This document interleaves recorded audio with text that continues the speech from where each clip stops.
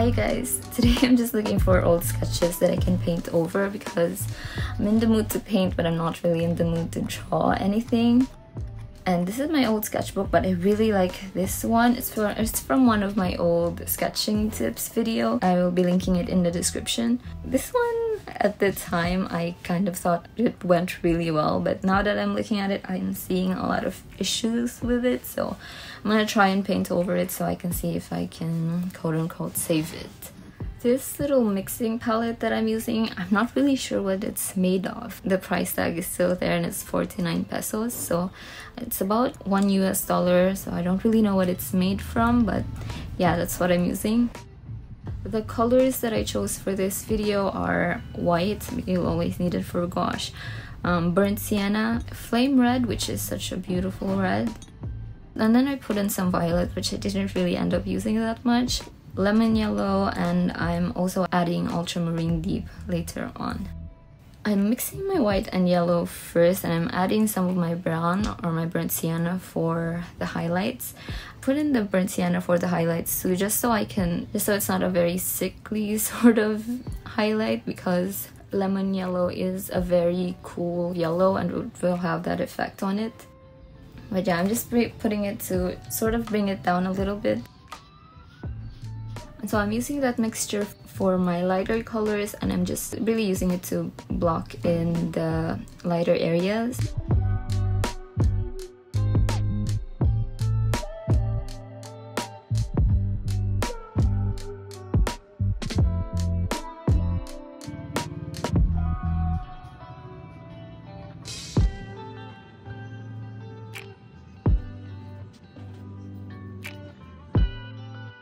And again, I'm being very careful to not use very thick paint initially. And you can even see in these first few layers, you can still see the sketch underneath, and so it's still very sheer. And I want to keep it that way because with gouache, when paint gets thicker, the easier it is to disturb, and you really don't want that for your first stages. It's one of the things that are hardest to navigate when you're first starting out with gouache, and why it just takes so much practice to get used to that. It's a very temperamental medium, but once you get to know it more, I think you guys will really find a lot of comfort in painting with gouache.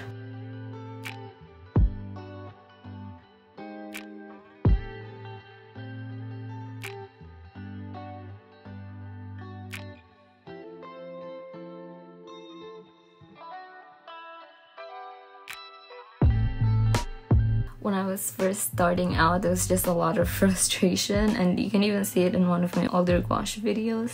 But now it's a very calming and enjoyable experience. The paint is just so smooth, and I feel like it's very, I hope I'm using the word right, but it feels very decadent. It's almost like eating chocolate. It's so smooth how the paint just glides onto the paper, and even on the palette when you're mixing it, it's just a very enjoyable thing to experience.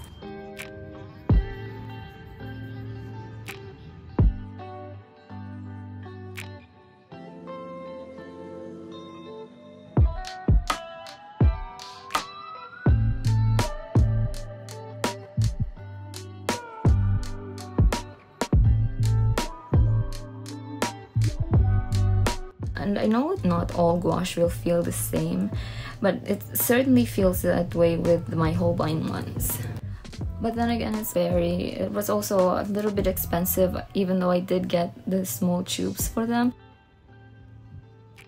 The thing about them is those tubes will look really small, but then they will last so long. I feel like if you are starting out, just get the primary colors with the Holbein and get a big thing of the bigger tube of the white, because it's the only one that I have that I've already started using up a lot of. All the other colors I didn't really get to use a lot, and I've been painting a lot with them, so yeah, these paints last a long way, and they're definitely worth it just for the experience. And even when I'm using cheap brushes for them, I don't feel like I'm being hindered by them at all. It feels like the paint really is just working for me, and it's not working against me. It's just there and it's ready to work the way I need it to work, and it even feels soothing the way the paint behaves. I really don't know how to describe it, but I really felt at peace while I was painting this.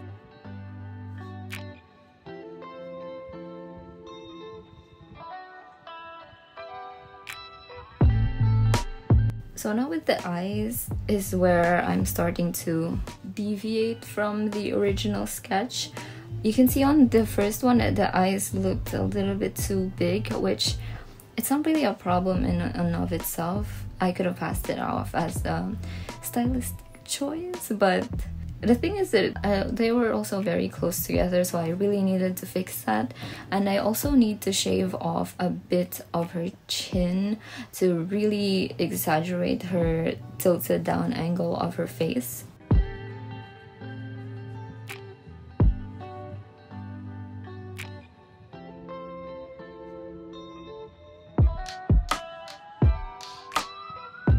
I feel like with my old sketch, I was making the eyes look larger just so it will look like it's tilted down, but I didn't do it with the rest of her face, and that's what happened. So I'm really trying to fix that on this one. And I have noticed that it's easier to mix mid-tones and highlights with the Holbein gouache than with Miya.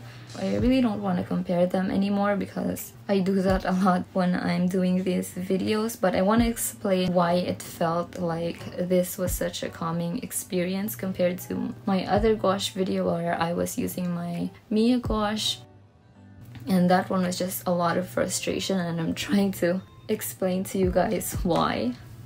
And a big part of it is because with Miya, it's very hard to mix anything with white and not just have the white overpower anything or dull it down. And initially I thought it was just because I was using titanium white instead of mixing white, which titanium white sort of has this blue shift to it. And so I tried using the mixing white, which I had a big tub of from before when I was first starting using Miya. So I used that and it was still the same. I think it's just how these paints are made that make them not mix that well. And so I really think that if you're having trouble mixing vibrant skin tones or just very vibrant highlights or mid-tones, you should try to see and get the smaller tubes of the Holbein because they are sold individually too. Even if you just get the lighter colors, just so you can see if that is where your problems are. So I feel like it likely is. The reason why I was using lemon yellow over the yellow that I personally like more, which is permanent yellow deep, is because lemon yellow doesn't have that much red to it, and so I can really push the warmer areas of her face more and make it stand out from a lot of the pink mid-tones that I was using for her face. So lemon yellow was great in this case. I really liked using it this time. Also, I really want to talk to you guys about going for changes in hues over contrast in values. And I really hope I'm using the right terms here, but I'm going for more shifts in color rather than relying so much on contrast values wise. So if you compare it to the painting to the right, which is a very old one, but this one has very dark shadows right next to the highlighted areas, which is her face. And so the darker shadows really made the lighter areas pop more. And so that has always been my agenda with my paintings, is to have a lot of darker colors be next to bright highlights to make the painting look more dynamic and interesting in my eyes. But if you guys remember my painting with the acrylic gouache, the very first one, I was playing around with the hues on that one because I could. With the acrylic gouache, it's much more forgiving. Yeah, but so I did that on that one instead of pushing the contrast with the values. And I really liked how that one turned out. So that's what I'm trying to do with this one, is to have more subdued changes in values, but focus a lot more of my effort into subtle changes in color, temperature, and hues to really push the piece. And I really like this effect, especially on this one. It makes it look closer to what the picture would look like in natural lighting. And you can even see that I didn't end up using my black, which is something that I used to always have, because it's very hard to get really dark values with gouache, because they just dry lighter than they are when you paint with them. So usually I always have black with me just so I can have those really dark values, but I didn't end up using it on this one. I ended up using my blue and my burnt sienna more for the darker areas, a mixture of both if I wanted a less saturated version of either.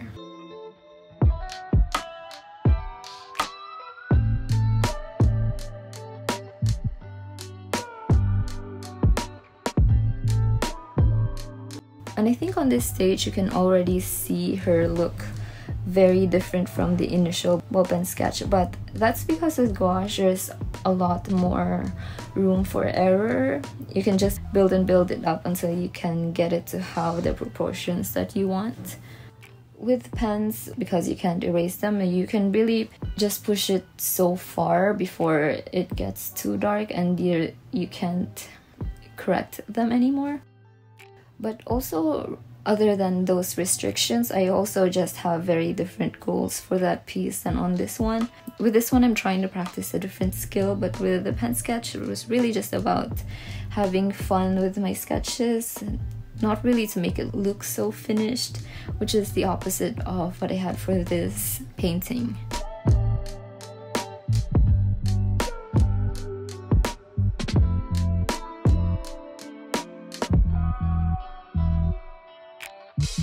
But even so, I still maintained one of the tips that I said in that video, which is to have a focal point with the details and to slowly have them fade out more as you move away from that focal point.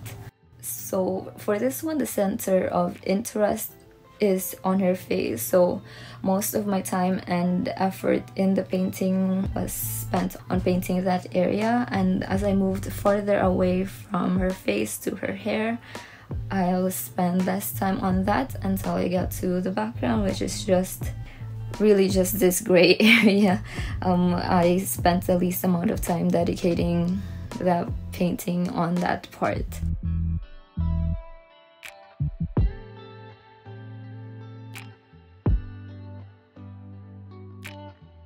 But I do still think that I still will go over her hands a little bit more later on, just so I can flesh it out a little bit more than it is.